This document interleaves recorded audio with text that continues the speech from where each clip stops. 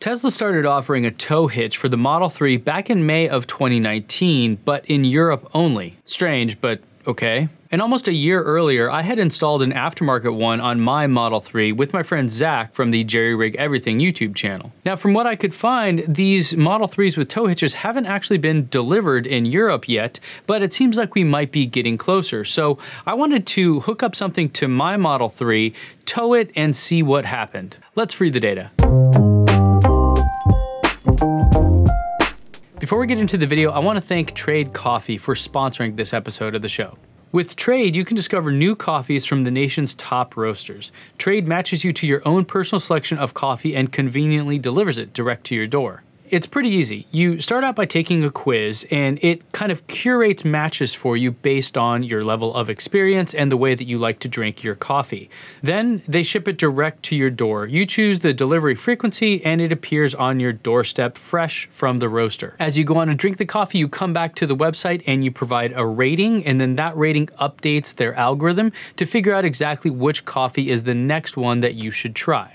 I found my love for coffee at my first job, where I learned to drink it black and really appreciate the quality and the difference in the roast. And so when Trade Coffee reached out and wanted to sponsor the show, I was really excited. And since working with them, I've really enjoyed drinking their coffee, all the different roasts that they send, just black out of a French press, which is how I do it. And the only way that works is if the quality of the beans is really, really high. So I can tell you from personal experience that this is good stuff. So if you struggle to find good, high quality coffee and you want to give this a try, Trade Coffee is offering the first 100 people 30% off their very first bag of coffee, and that also includes free shipping. So thanks to Trade Coffee for sponsoring this episode, and let's hop into the video now. Using Tezlab, I was able to see that my overall efficiency for my Model 3 is right around 78%, which translates to a watt-hours per mile of 311. The way that works is in Tezlab, we look at the rated range. So if the battery says that you went 100 miles of range,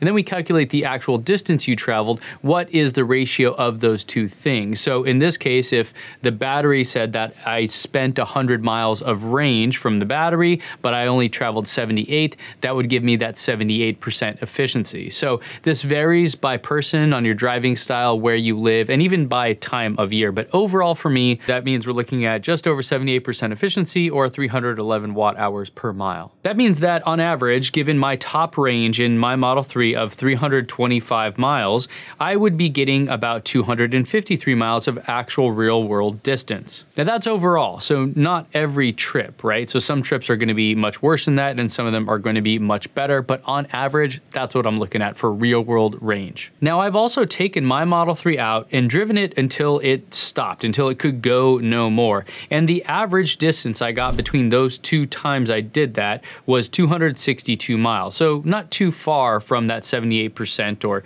253 mile range that efficiency rating gives me. So I have a fair amount of data here and a good understanding of what this car can do when it's not towing stuff.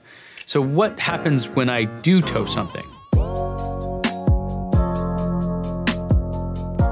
Well, I went up to my friends at EV West here in San Diego, and I borrowed/stole their EV camper trailer for a day. The trailer might look familiar to you World War II veterans watching, because it is actually converted from an old work truck or maybe a Jeep used during the war, and the trailer itself weighs about 550 pounds. On top of that is this fold-out tent mounted on a rack, and in total that weighs about an additional 200 pounds, giving it a total weight of around 750 pounds. So with this 750-pound trailer hooked up to my Model 3, I headed for the hills. I went from the shop up to the 78 freeway and then headed west. I drove on the freeway for about 10 miles and then turned around and came back down to the shop. And in total, I drove 26.7 miles and I used 12 kilowatt hours of energy, giving me a watt-hours per mile of 448. Of course, I had to do a control for this, and on that same route, without anything being pulled, I got 320 watt-hours per mile. So towing around 750 pounds in my Model 3 hurt my range by almost 40%.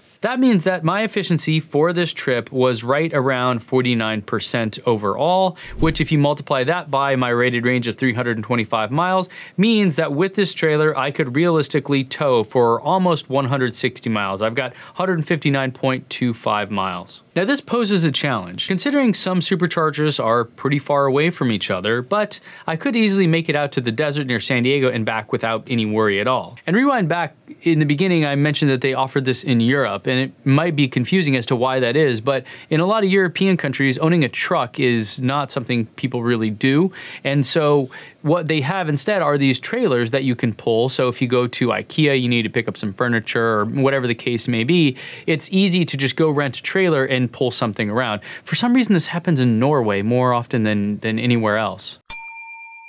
So looking at that use case of, say, going to IKEA and back and towing something in your Model 3, the chances are you're not going to be driving more than 70 miles each way. And if you are, you're still in an area where there are likely going to be chargers. Now, of course, that's not true universally, but I would venture a guess that majority of time, you're not going to have to worry about getting stranded out in the middle of the desert as if you were going camping in the Southwest United States. So I think adding a tow hitch to a Model 3 is a pretty useful thing. And for the use case that I mentioned here, camping with your family out in the southwestern United States where I live, it's still totally fine. The campgrounds that me and my family go to are about 40 miles each way, so 80 miles in total. That's still only half the range that I would get towing this 750-pound trailer, and that's kind of a lot of stuff. I don't really need all that if I'm going camping, and to be honest, if I still had my Model S, I could just sleep inside of the Model S, which is amazing, where you get to kind of sleep under the stars and see everything with the climate controls. But I think that it's very useful and still something totally valid to add a tow hitch to a Model 3, whether that's from Tesla and you're able to purchase it like you're in Europe, or if you have to buy one of those aftermarket ones like I did here. I'll put a link to that in the description if you want to check it out as well. But what if towing isn't just a casual thing you might need once in a while? What if you really need to do this and it's something that's a key part of your life or something you do often? Well, you can buy a Tesla Model X, which has a tow package, and just tow a ton of stuff with that. But how does that work? Well, my friend Tony Williams over at QC Charge did just that recently. Now, Tony likes to take his electric dirt bikes out to the dunes and ride around and just have a blast out there. Where we live in San Diego, on the way to Arizona, there's kind of these big popular areas where people do these kind of things. They have the sand buggies and all that kind of stuff. It's a really good time if you've never been. And so Tony bought a brand new Tesla Model X and hooked up his trailer, which was right around 3,000 pounds, and set off on a trip to Arizona with him. And just reading the text from him, you can tell it was a pretty frustrating experience. He said that he got nearly triple the energy pull than he normally does. So it was about 850 watt hours per mile, 1.2 miles per kilowatt hour. And that was going 65 miles per hour on the freeway, where the EPA rated range is right around 300 watt hours per mile. But looking at the data through Tezlab, we can see that most people driving Model X's get it right around 400, maybe 415 or so. And so his initial planning, he was looking at 600 watt hours per mile, thinking double of what the rate was, but it was a lot more than that. So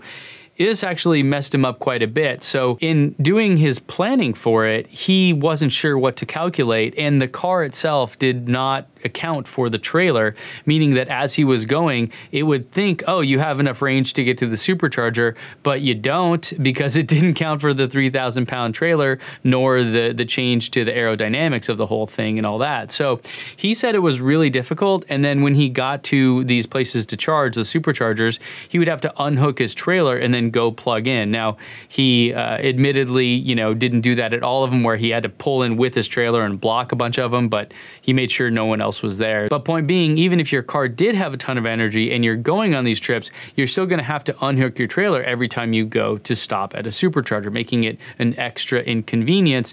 And because the range on his was, almost a third of what it should be, he had to stop a lot more often than he initially planned on doing. So towing long distances in an EV is still a challenge, even with the supercharger network and the latest and greatest from Tesla that offers this towing capability. But when you think about the Model 3 use case, it's a bit different, right? You're most likely going to be pulling in your bikes or maybe putting on some skis or snowboard on the back with something that isn't even a trailer. It's just like one of those little hitch-mounted bike racks.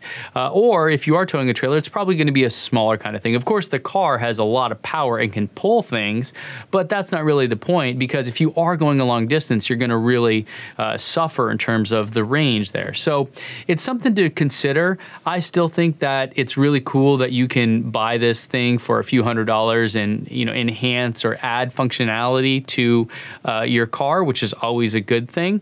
So I think it's worth it if you have a Model 3 and you want to take your bike somewhere and you don't really need to tow things long distances. That is still kind of a challenge, but you do need some added functionality for an afternoon's worth of work and a few $100s. I think it's a pretty good addition to the Model 3. So what do you guys think? Would you do this? I mean, you are having to pull off the bumper and cut into it and pull off some parts and mount things. I mean, all it really is taking off some screws and putting some stuff on. It's really not that crazy. You're not cutting into any wires or anything, crazy like that. So, I mean, would you do it? I want to know. Leave me a comment. I mean, me and Zach did it, and he, in his confidence, definitely gave me a boost in my willingness to do it. But in the end, I mean, we haven't had any problems with it. And so I think it's a really cool addition and something that's a bit unique. So let me know in the comments down below what you think you'd do. And lastly, don't forget, when you free the data, your mind will follow. Thanks for watching, and I'll see you back in the next one.